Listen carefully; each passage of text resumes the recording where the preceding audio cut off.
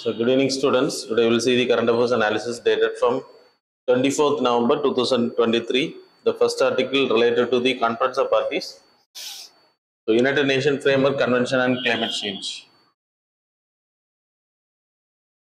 So இதோட purpose 1992 it was created. இதோட purpose என்ன அப்படின்னா climate change control பண்றது. So there is a Rio Earth Summit happened in 1992.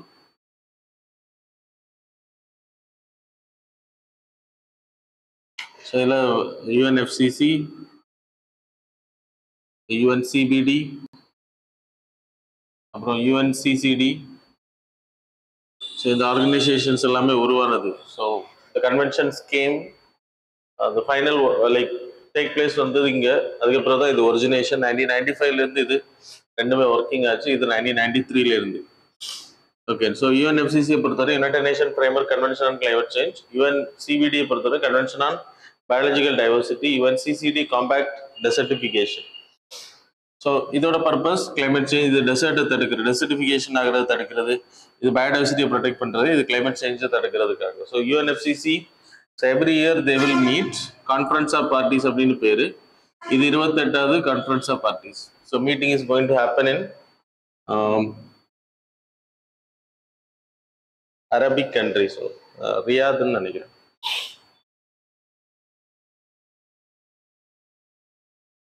So இதோட purpose என்ன அப்படின்னா கிளைமேட் சேஞ்சை எப்படி கண்ட்ரோல் பண்ணுறது. So recently 2015ல் there is a Paris climate change agreement was signed. அதுக்கு முன்னாடி 2007 to 12 there is a Kyoto protocol. So இது என்ன அப்படின்னா there is a common but differentiated responsibilities.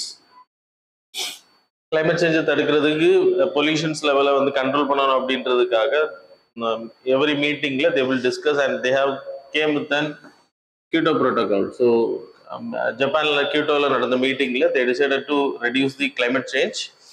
அதில் காமன் பட் டிஃபரன்ஷியேட்டட் ரெஸ்பான்சிபிலிட்டிஸ் அப்படின்னா எல்லாருக்குமே இந்த கிளைமேட் சேஞ்சை தடுக்கணும், கார்பன் டை ஆக்சைடு எமிஷன்ஸை தடுக்கணும் அப்படின்றது.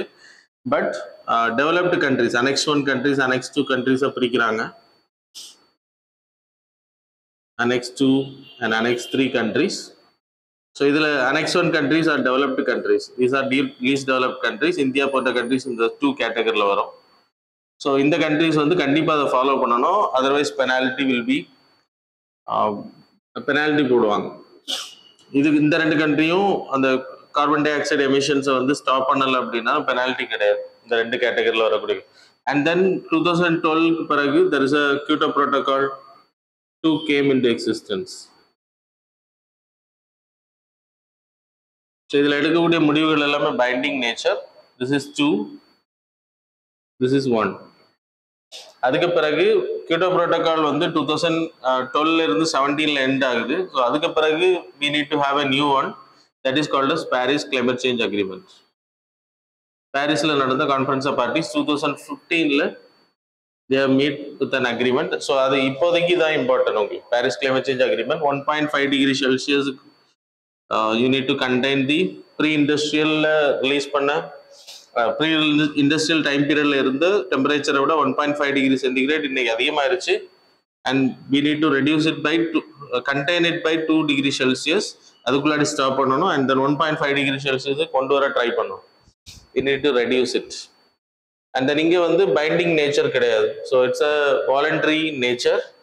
And then there is a intentionally nationally determined contributions. So every countries need to tell their pledge how much they can reduce the pollutions. So அதுக்காக என்ன பண்ணாங்க அப்படின்னா இந்தியா போன்ற country 33% we will reduce 2005 as a base year, 2030 we will reduce அப்படின்ற pledge பண்ணியிருந்தோம். So இது every 3 years there will be a stock take. எந்தெந்த countries வந்து எதாவது ஃபாலோ பண்ணியிருக்காங்க, குறைச்சிருக்காங்களா அப்படின்னு, கார்பன் டை ஆக்சைடு எமிஷன்ஸை வந்து அவங்க சொன்ன பிளட்ஜில் கம்மி பண்ணியிருக்காங்களான்றதுக்கு every 3 years there will be a stock take. And then 5 வருஷத்துக்கு ஒரு வாட்டி அவங்களோட முன்னாடி சொன்ன கமிட்மெண்ட்ஸை வந்து ரினியூ பண்ணிக்கணும், புதுசாக மாற்றணும். ஸோ அதில் நம்ம நிறைய சேஞ்சஸ் பண்ணி அனௌன்ஸ் பண்ணியிருக்கோம். 2070 இந்தியாவை பொறுத்த வரைக்கும் we pledged for carbon neutrality. இது ரொம்ப இம்பார்ட்டன்ட். அண்ட் தென் ஸோ இதோட மீட்டிங் நடக்கும்போது என்னென்ன மீட்டிங் நடக்கும்னா conference of serving parties, that is meeting CMA, that is Conference of Serving of the Parties to the Paris. So CMA meeting வந்து it's related to Paris Climate Change Agreement. So அதுக்கான meeting. This is the 5th meeting after Paris agreement வந்து implementation ஆனது. இப்போ Kyoto Protocol ஓட meeting வந்து conference as meeting of the parties of Kyoto Protocol. So அதோட meeting வந்து 18th meeting. So Kyoto protocol implement பண்ணது பிறகு 18th மீட்டிங் இது. ஸோ இதோட தனித்தனி குரூப்பிங்ஸ் யாரெல்லாம் இதில் இருக்காங்களோ they will join in this meetings. And then இதுலேயும் அதே மாதிரி தான் யாரெல்லாம் அக்ரிமெண்ட் பண்ணியிருக்காங்களோ அவங்க எல்லாம் அந்த மீட்டிங்கில் கலந்துப்பாங்க. ஸோ இது எதுக்கு அப்படின்னா இனிமேல் தான் அந்த மீட்டிங் நடக்க இருக்கு, UNFCCயோட meeting. It have like 30th நவம்பர்லேருந்து ஆரம்பிக்க இருக்காங்க. ஸோ 13லேருந்து December 12th வரைக்கும் நடக்க இருக்கு. It's going to happen in Dubai.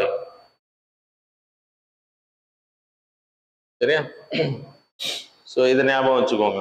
So இது இப்போ இதுக்கு நியூஸ் ஆர்டிகல் வந்ததுக்கான ரீசன் என்னென்ன பண்ணால் we can reduce the carbon dioxide emissions அப்படின்றது ஐபிசியோட report, IPCC inter governmental panel for climate change. So அவங்க ரிலீஸ் பண்ண report AR6 report, assessment report. 1000 billion டன்ஸுக்கான carbon di oxide வந்து like release ஆயிருக்கு. அதில் 0.45 degree Celsius வந்து முன்னாடி இருந்ததோட ஹீட் இன்க்ரீஸ் ஆயிருக்கு. And then 2019 பொறுத்த வரைக்கும் ஹீட் இன்க்ரீஸ் ஆன pre industrial level 1.07 degree Celsius வந்து இன்க்ரீஸ் ஆயிருக்கு அப்படின்ற டேட்டா சொல்றது. அது மாதிரி US டெவலப்டு கண்ட்ரீஸை பொறுத்த வரைக்கும் தேர் commitment should be 2025 they need to come as a carbon neutrality category. அவங்க வந்து 2050 சொல்லியிருக்காங்க. அப்படி பண்ணுனா we can reduce it, otherwise we cannot control 2 degree Celsius. இந்த அச்சீவ்மெண்ட்ஸ் நம்ம பண்ண முடியாது. ஆக்சுவலாக இதில் 50% தான் அச்சீவ் பண்ண முடியும் சப்போஸ் இது நடைமுறைக்கு வந்தாலே. ஆனால் யூஎஸோட கமிட்மெண்ட் 2050 தான் கார்பன் நியூட்ரலிட்டி. அது மாதிரி ஜப்பான் 45 சொல்லியிருக்காங்க. ஸோ அவங்களும் வந்து 2020 வரணும், 25 வரணும் அப்படின்றது சொல்லியிருக்காங்க. So that's about this article. And then south Asian countries ஏன் ஜப்பான், US அப்புறம் யூரோப்பியன் கண்ட்ரிஸ் எல்லாமே முதல்ல கார்பன் நியூட்ரலிட்டி அனௌன்ஸ் பண்ணணும்னு சொல்றாங்கன்னா தே ஆர் த ரெஸ்பான்சிபிள். அதுக்கு எவிடன்ஸ் சொல்றாங்க. சவுத் ஏஷியன் கண்ட்ரிஸை பொறுத்த வரைக்கும் மொத்தம் இது வரைக்கும் நம்ம ரிலீஸ் பண்ண கார்பன் டை ஆக்சைடோட லெவல் குளோபல் லெவலில் 4% தான். அதில் பாப்புலேஷன் எடுத்துக்கிட்டா 24% of the global population. So we are very less comparing to US and all. Per capita பேசிஸில் south Asian countries carbon di oxide per capita equivalent வந்து 1.7 tons தான் இது வரைக்கும் நம்ம வெளியிட்டது. அதே இது US எடுத்தீங்கன்னா 15.4 டன்ஸ் பெர் கேபிட்டா ஒவ்வொரு US குடிமகனோட தலையில் இருக்கக்கூடியது. ஸோ இது வரைக்கும் அவங்க ரிலீஸ் பண்ணது. குளோபல் ஆவரேஜ் எடுத்தீங்கன்னா 6.6. ஸோ இதை எல்லாம் விட சவுத் ஏஷியன் கண்ட்ரிஸ் கம்மி. அதில் இந்தியா கொஞ்சம் அதிகம், இந்தியா அதிகமாக இருக்கும். மற்றபடி மற்ற கண்ட்ரிஸ் எல்லாமே ரொம்ப கம்மியாக இருக்கும். So that's the reason developing countries அதிகமான ரெஸ்பான்சிபிள் லைக் ஃபண்டிங் கொடுக்க வேண்டியது US போன்ற கண்ட்ரிஸ் தான். அவங்க தான் இண்டஸ்ட்ரியல் ரெவல்யூஷன் டைம் பீரியட்ல they have grown allot and then கோல் அதிகமாக இருக்கிறது. ஸோ அதனால தான் பொல்யூஷன்ஸ் அதிகமாச்சு அப்படின்றத கம்ப்ளைண்ட்ல சொல்றாங்க. So they are the soul responsibility. And then இந்தியாவை பொறுத்த வரைக்கும் we have made lot of initiation, that is international solar alliance. அது மாதிரி இது கிளைமேட் சேஞ்சை தடுக்கிறதுக்கு initiation, CDRI violation disaster resilience அப்புறம் இனிஷியேட்டிவ், அண்ட் தென் லைஃப் அப்படின்ற new method that is sustainability. It was also coined by our prime minister. So இதெல்லாமே initiation நம்ம பண்ணியிருக்கோம் climate சேஞ்சை தடுக்கிறது. So that's all about this article. The next article related to the ayurvedic Gyan நாய் Punia initiative, that is அக்னி அப்படின்ற initiative. இந்த initiative பொறுத்தவரை it's a portal. So research பண்ணுறவங்க physician practising தி இந்த ஃபீல்ட் ஆஃப் ஆயுர்வேதிக். ஸோ அதில் அவங்க ஐடென்டிஃபை பண்ணக்கூடிய புதிய இனோவேட்டிவ்ஸ் ப்ராக்டிசஸ் எக்ஸ்பீரியன்ஸஸை பற்றி அவங்க அந்த டேட்டாஸை வந்து அதில் போடலாம். அந்த போர்ட்டலில் இனிஷியேட் பண்ணலாம், டாக்குமெண்ட்ஸ் ரிப்போர்ட்ஸ் எல்லாமே போடலாம். அதன் மூலமாக இன்னும் ஆயுர்வேதிக் வந்து கிரேட்டர் ஹைட்ஸுக்கு போகிறதுக்கான வாய்ப்புகள் அதிகம்.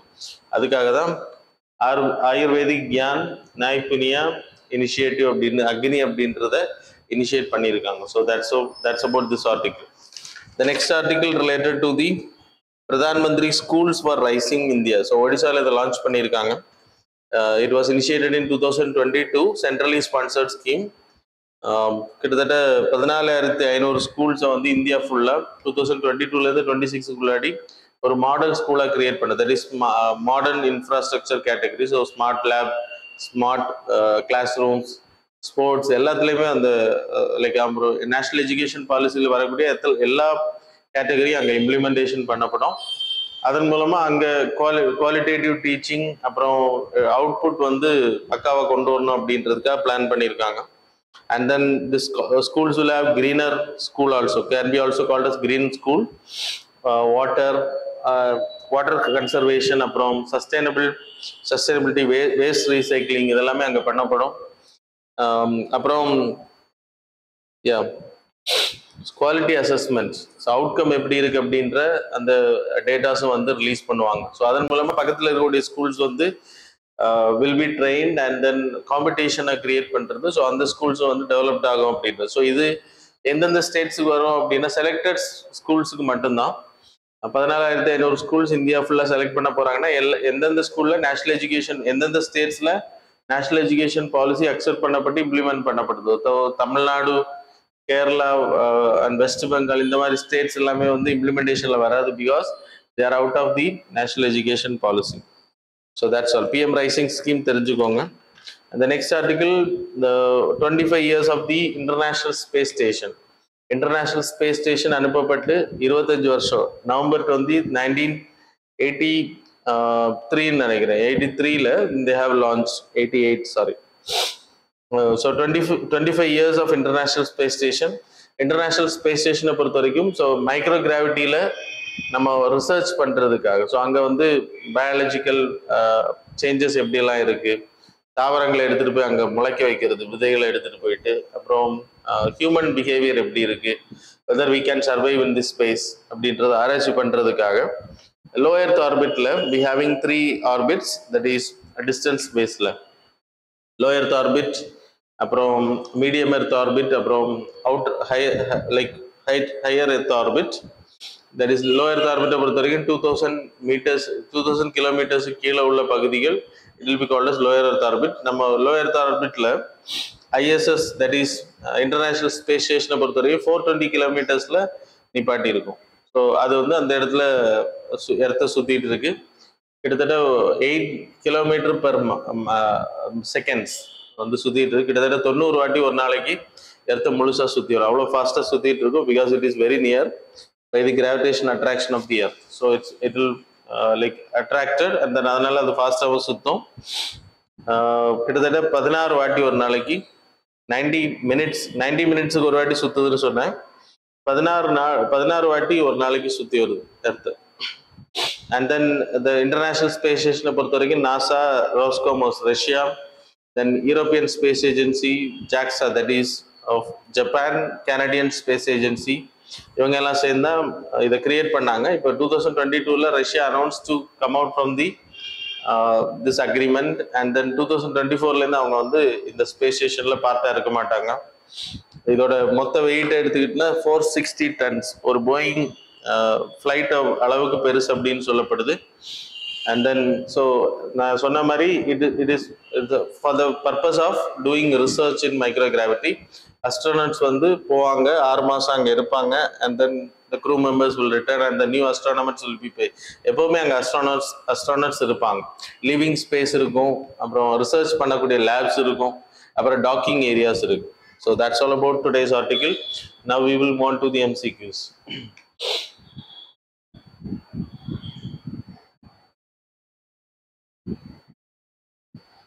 So question number 1, with reference to the goldfish, which are the following statements these are correct? Statement number 1, the fish found in the Indo-Pacific region that stretches from Persian Gulf to the Pacific Ocean. Statement number 2, the IUCN status of the fish is near threatened. Select the correct answer using the code given below. Options are A, 1 only, B, 2 only, C, both, D, neither. Question number 2, consider the following statements about the tantalum. It's a metal which was recently seen in the news. So statement number 1, it is a rare metal with atomic number 73. Statement number 2, it has high melting point and anti-corrosive properties. Which of the statements given above is are correct? Options are A, 1 only, B, 2 only, C, both, D, neither. Question number 3, with reference to the Voice of the Global South Summit, consider the following statements. Statement number 1, the concluding session was emphasized around the theme Together for Everyone's Growth with Everyone's Trust. Statement number 2, the Indian Prime Minister inaugurated the Global South Center of Excellence, the action aimed at fostering collaboration among developing nations by serving as a knowledge repository and think tank. Which of the statements given above is are correct? Options are A, 1 only, B, 2 only, C, both, D, neither. Question number 4, it is a native to the Indo-Pacific and is nicknamed as sea gold for its high market demand, particularly in China. Apart from its economic value, it is priced for health benefits.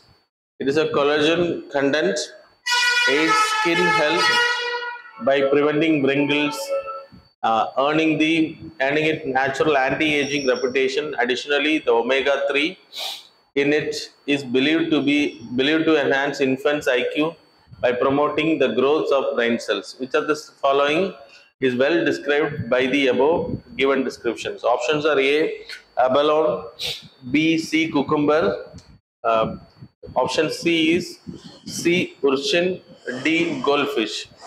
So question number 5, Nidrana Noyading, recently seen in news, is a following.